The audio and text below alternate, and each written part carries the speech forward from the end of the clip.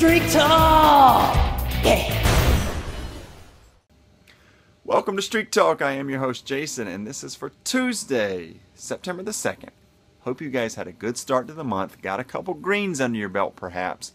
We're going to hit it up with a little tennis action, a little U.S. Open for you.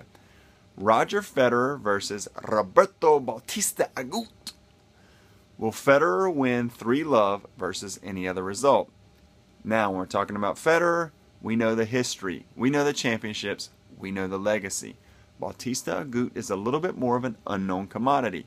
26-year-old Spaniard, 17th seed in this tournament, having the best year of his career, won 2 tournaments, one on clay, one on grass, so he's really coming into his own. But we're talking about Roger Federer here, the greatest tennis champion of all time. Now, a check of the odds, Federer minus 1,500 to win the match outright. Check of the set odds, a lot of juice involved because there's a lot of scenarios that can happen. Federer to win 3-love after removing the VIG, implied probability is 57%. Pretty good. What else do we know? This tournament has set up perfectly for Federer. He avoids all the big names, Djokovic, Murray, Wawrinka, until the finals. So I know he can almost taste it. Last tipping factor for me. Federer's been there, he's done that, he's been there, he's done that. He's been there and done that, been there, done that, been there, done that.